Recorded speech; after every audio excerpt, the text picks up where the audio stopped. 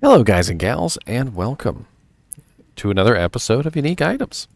And I've got a lot to say, so stay a while and listen. I had to do it at least once. Today we are going to be talking about the Goldskin armor.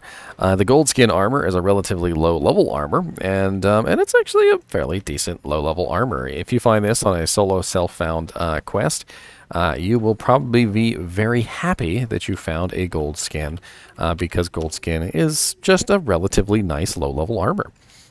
It has nice stats, and it also has a pretty decent bonus to the amount of gold that you find as well. So let's go over this armor together, and we'll talk about what it can be used for, and we're also going to upgrade it too, because I like to do that. So right off the bat, you'll see that it is 405 defense, which is fairly nice for level 28. We also have an 80 strength requirement, which is not bad for level 28. At level 28, I feel like that strength requirement is perfectly fine. We also have a 150% bonus to defense, which does vary by 30%, so 120 to 150. A plus 2 to light radius, which is absolutely amazing for those dark catacomb runs. I'm being a little sarcastic. We also have all resistances plus 35, which is great. All resistances plus 35 is pretty amazing for a level 28 armor, and can be augmented with some runes or something like that if you want to socket it and throw something in there. Maybe you found a 15% all resistance jewel, or maybe you have an rune laying around, or maybe you've got, maybe you just want to throw a specific resistance in there. So you're going to throw like a gem or a specific resistance rune in there. And, you know, for specific use case scenarios, it could come in handy. Like maybe you're taking your mercenary to the council, and you want your mercenary to not die to the hydras, and you throw in a Ral rune for fire resistance or something. It'd be nice. We also have attacker takes damage of 10, which at level 28 is not that great, and 100% extra gold for monsters, which is pretty darn sweet. If you happen to be leveling up a barbarian who is very specifically going for gold find, this could be a very decent gold find armor early on, and perhaps you would socket it with a lem rune, or maybe a perfect topaz for magic find. Really kind of depends. I believe lem runes are level 43, so it would increase the level a little bit, but you would get 150% magic find, which is a pretty nice chunk of extra gold. If you're wondering what magic find barbarians do with all their gold, they gamble it for very nice items. Now, this particular item can also spawn ethereal, and unfortunately, every time I spawn in ethereal items using Hero Editor, they don't have the correct defense. So we're going to run the defense numbers on this really quickly, and it's not very difficult. So all we have to do is get the base defense of the full plate mail, which is 161. So 161 plus 50%.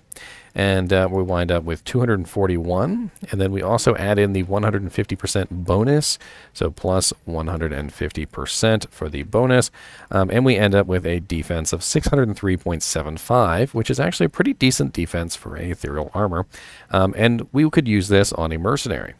It's definitely a very good low-level mercenary armor, because mercenaries tend to have very poor resistances starting out. Around level 28, you're just getting into nightmare difficulty, and those 35 to all resistances can actually be pretty clutch to keep your mercenary alive and useful. So we're going to upgrade these armors, and we're going to have some fun. So what we're going to need is we're going to need a shale rune, a tal rune, and a perfect diamond. And hopefully we have 2 here. Looks like we do. And when we upgrade the ethereal armor, the defense will fix itself. So we're going to put the shale, the tal, and the perfect diamond in here. And we are going to go from 405 defense, 80 strength requirement, level 28, to a chaos armor with 825 defense, 140 strength, and level 33. Now that upgrade is actually pretty solid. The strength requirement did go up quite a lot, don't get me wrong, but the level requirement did not. So from level 28 to 33, that's only, what, 3, 4, 5 levels? That's a pretty decent level increase for a rather large defense increase. And if you are a melee character who is utilizing high strength weapons, 140 strength is not that bad. especially considering you're going to need 156 to at least use a Monarch Shield for the spirits. Now, the ethereal version, of course, has 10 less strength requirement because it's ethereal, and when we upgrade this, it will be a little less terrible. So this one is going to go from that nice 600 some odd defense, 70 strength, and level 28 requirement to 1,256 defense, 130 strength requirement, and level 33. That's not bad at all. That is actually a pretty solid one-tier upgrade, and I'm going to say right off top of my head that that I feel like upgrading the Goldskin armor one tier is definitely not bad. I have a feeling that upgrading it to the third tier is going to be absolutely terrible, but you know what? We're going to do it because that's what these videos are about. So we're going to need a Lem and a Co for both of these, so Lem and Co's, and we're going to need 2 perfect diamonds. So let's go ahead and upgrade the non-ethereal version first. And this is going to go from 825 defense, 140 strength, level 33, to 1,187 defense, 230 strength, level 76. So as you can see, the 230 strength requirement on that makes it something that you're not going to be able to utilize. The stats on it just don't really justify the third tier upgrade, and I feel like upgrading Goldskin to the third tier there, it's just not worth it. Let's do the ethereal version, though, and let's see how the ethereal version's defense stacks up. So we go from 1,252, strength requirement 130, and level requirement of 33, to 1,792, 220 strength requirement, and level 76. So really a very poor upgrade to the third tier. From tier 1 to tier 2, definitely nice.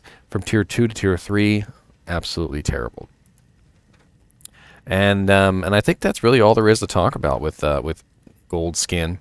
Goldskin is one of the only 2 armors in the game that use this particular graphic, and it does actually kind of look pretty, in my opinion. So when you put it on a character, you do get this sort of like almost lustrous sort of gold color, like sort of golden orange, and you do kind of glow in the light, which is not bad. So if you happen to find a Goldskin armor at level 28, which is where this armor started, it's actually a fairly nice plate to use for quite some time. Before the Lord of Destruction armors were added, Goldskin was actually a really solid plate to utilize on just about anybody. After the Lord of Destruction armors were added, which is the Nightmare and Elite versions, the Goldskin armor kind of lost a lot of its versatility, but it is still a very solid high defense, high resistance plate that can give you a little bit of extra gold on your journeys upward. So when you get to level 28, if you happen to have a Goldskin hanging on, you can definitely utilize this on your character or your mercenary, and I think you will find that it is difficult to replace this armor for quite some time unless you just happen to have a very nice better armor just sitting around. But, you know, it's one of those things that it's like, you know, if I have a Goldskin and I don't have something better, chances are I'm going to use the Goldskin for quite some time. If I have something better, I'm probably not going to use the Goldskin. But I usually try and hang on to the Goldskin whenever I get my hands on them, because I do actually find them to be quite useful on those low to mid-level characters. Anyway, as always, I do appreciate you guys and gals watching my videos, and very quickly, let's go over where you can find this particular item, shall we? So, Goldskin, with about 150% magic find. Let's see which bosses have the highest percent chance of dropping this item. So it looks like to me, we're going to do non-quest. So non-quest, Nightmare and Dariel apparently has the highest percent chance of dropping this item, and Quest and Dariel is the same percentage. Also, Nightmare Mephisto, Nightmare Diablo, and normal difficulty Bale has a pretty good chance of dropping this item. Let's take a look at normal difficulty specifically. So normal difficulty Bale and normal difficulty Neelathak, as well as the Defilers. The Defilers in Worldstone Keep levels 1, 2, and 3 have a pretty high chance to actually drop these items. It's not the greatest, but it's there. And let's see, Super Unix. Super Unix in normal difficulty. Frozenstein, Pindleskin, Thresh Socket, Snapchip, Shatter, Neelithag, Sharptooth Slayer, Lister the Tormentor, Akmel the Curse, Partuk the Bloody, Kalenzo Annihilator, and Ventar the Unholy. So if you farm Pindleskin in normal difficulty enough times, you'd probably end up getting this armor. Anyway, as always, thanks for watching, and keep watching.